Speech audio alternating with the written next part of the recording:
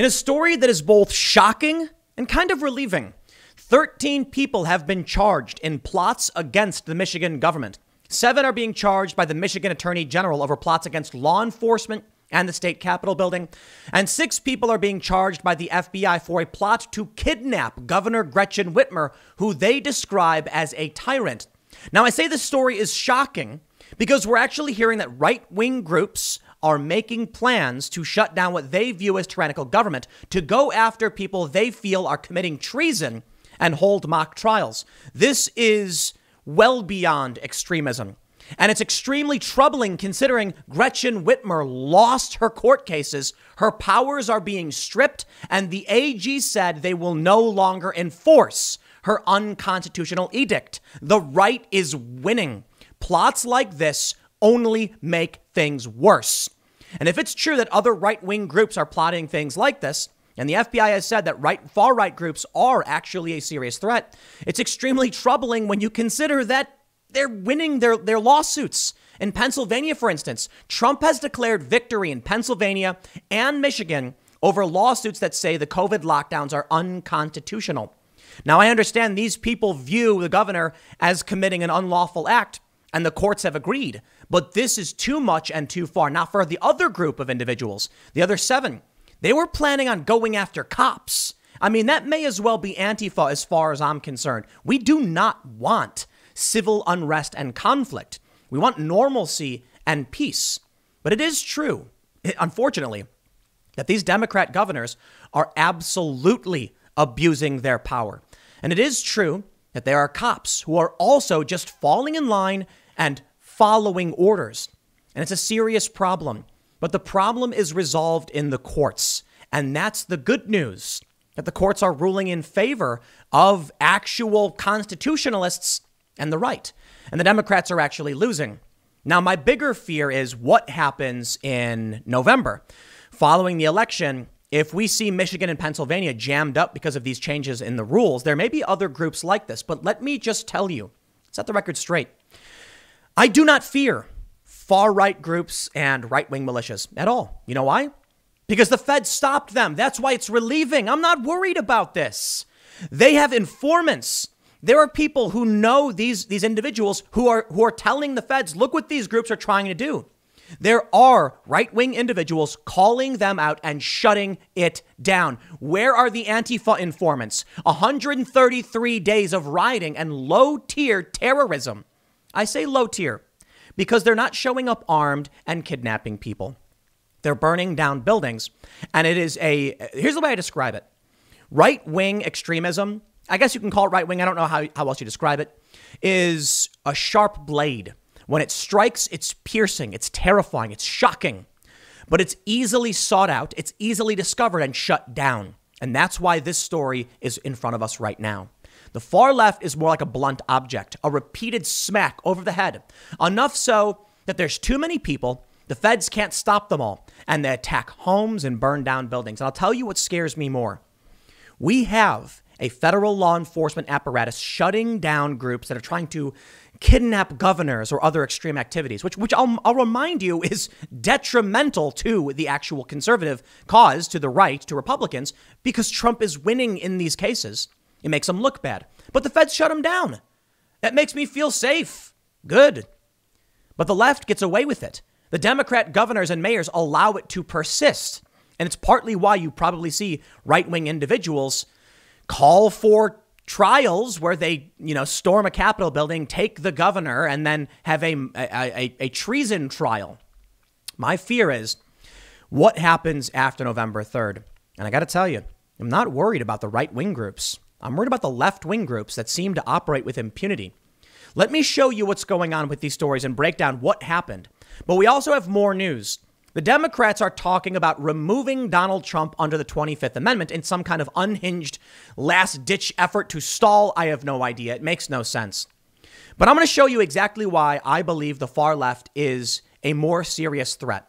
And it has to do with the fact that the feds deal with the actual serious threats. Antifa's getting away with it, and they're attacking people's homes, and they're escalating their tactics. Meanwhile, these dudes who go on Facebook and talk about these extremely unlikely and unhinged plans just get rounded up and arrested very easily. Let's read the story. But before we get started, head over to timcast.com/donate if you'd like to support my work. There are many ways you can give, but the best thing you can do is share this video. Perhaps many people don't know this happened, or perhaps you think that I give a reasonable take explaining the difference between left and right-wing extremism in terms of why I think one is more dangerous than the other, considering that they're both particularly dangerous. But if you think I do a good job and my rationale is sound, please consider sharing this video to support my work. And don't forget to like, subscribe, hit the notification bell. Let's read the story from the Associated Press. 13 charged in plots against Michigan government. They say, there's an update. I'll start with the breaking news first. 6 men were charged with plotting to kidnap Michigan Governor Gretchen Whitmer at her vacation home in reaction to what they viewed as her uncontrolled power, according to a criminal complaint unsealed Thursday in federal court. The men plotted for months, consulting and training with militia members and undertaking rehearsals in August and September, according to the complaint. 4 of the 6 men planned to meet Wednesday to, quote, make a payment on explosives and exchange tactical gear, the FBI said in the court filing. The FBI quoted one of the accused as saying Whitmer has no checks and balances at all. She has uncontrolled power right now. All good things must come to an end. Creepy statements. But they weren't wrong in that regard. She does have uncontrolled power, but they were wrong in that there are checks and balances. When she started enforcing and declaring these unconstitutional edict lawsuits were filed, she lost. It's the same thing I say about resisting arrest. In order for society to function, police need to be able to arrest people. And sometimes they get it wrong and sometimes the cops are bad. But you don't win the fight by fighting with a cop. You don't win the fight by storming the governor's vacation home or whatever. You win in the courts. And they did. They won. And she was like, I don't care what the court says. And the AG says, well, too bad. We will no longer enforce your decree. They won. This plot was insane. The government used informants and undercover agents to thwart the alleged plot.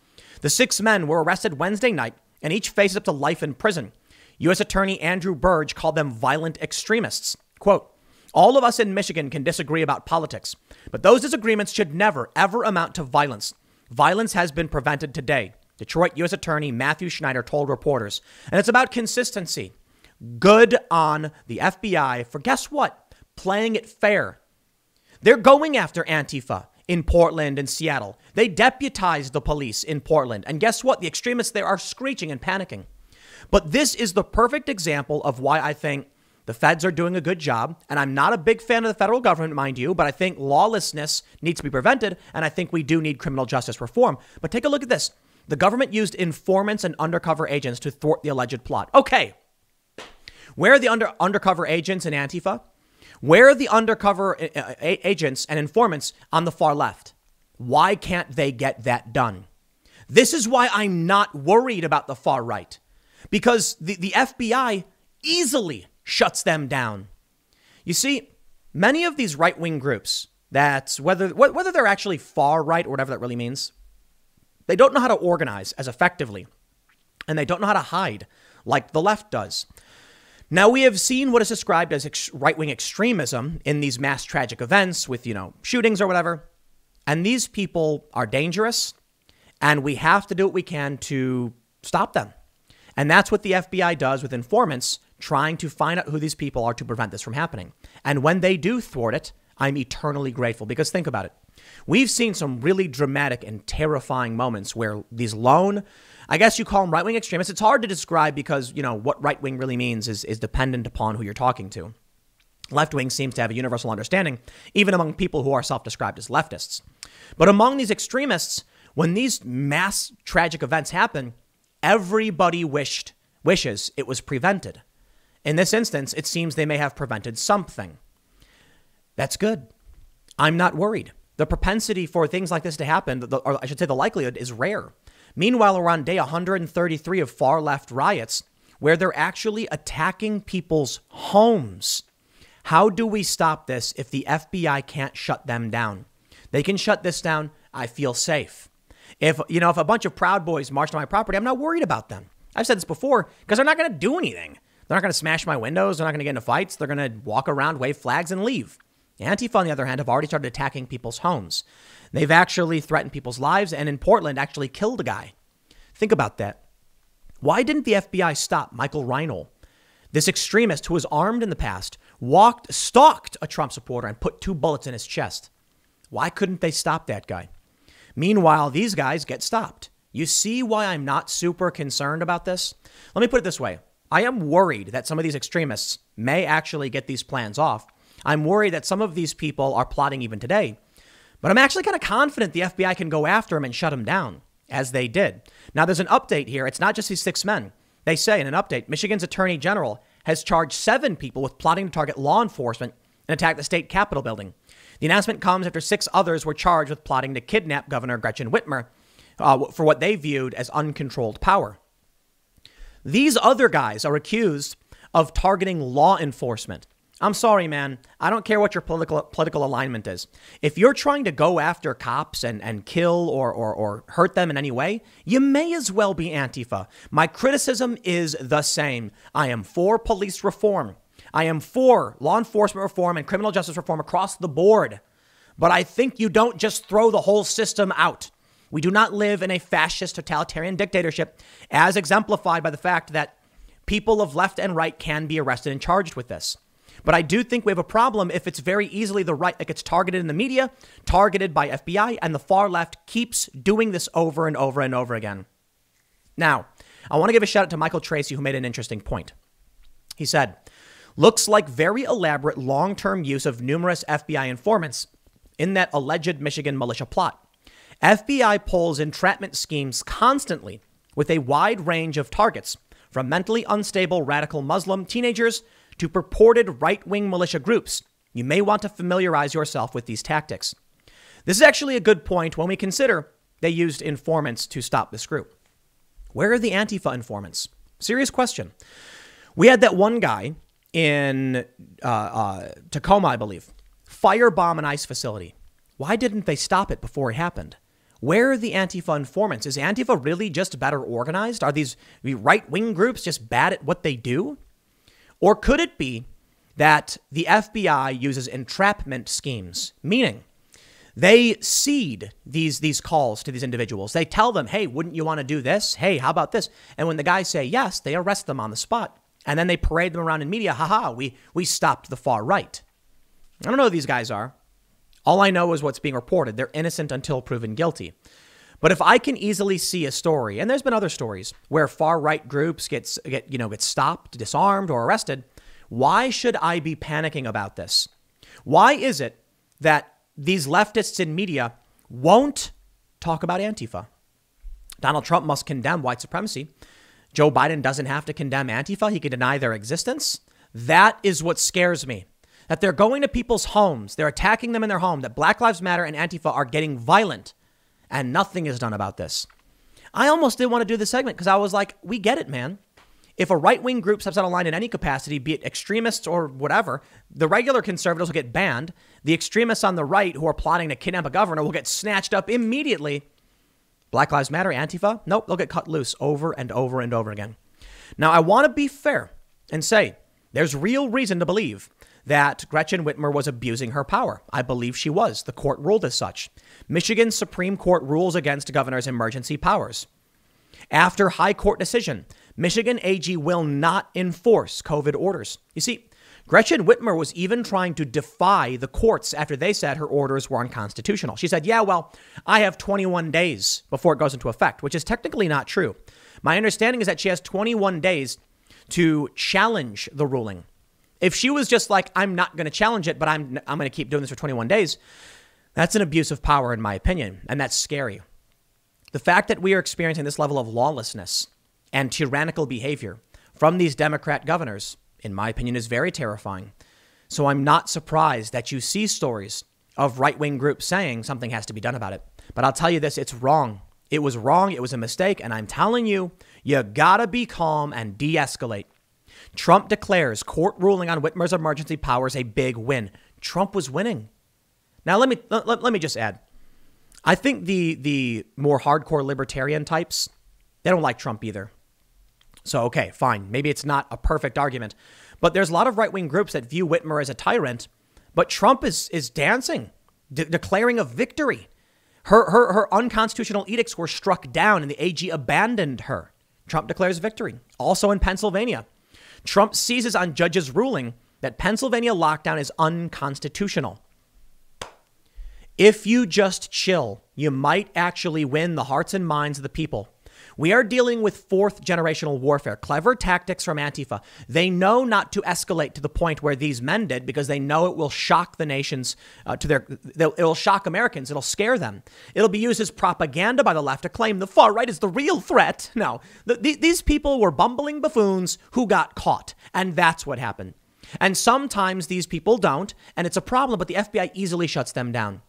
Antifa knows if they keep their terrorism to a low tier, they'll get away with it. And what that means is throw a rock through a window. No one's going to launch a national news story, and there's not going to be a major news cycle because of it. This story on the 13 people, it's fire. It's popping off on Twitter because it's scary. But Antifa, 133 days of rioting, wow. Not scary enough, I guess, because they draw it out. They'll threaten you. They'll burn down your business. They will tell you they're coming for you, but it's not scary enough. A blunt object is not as scary as a gun. So when the extremist groups on the right say, or whatever you want to call it, say they're going to strike, that's scary because they will strike like a precision scalpel, whereas Antifa will strike like a blunt object.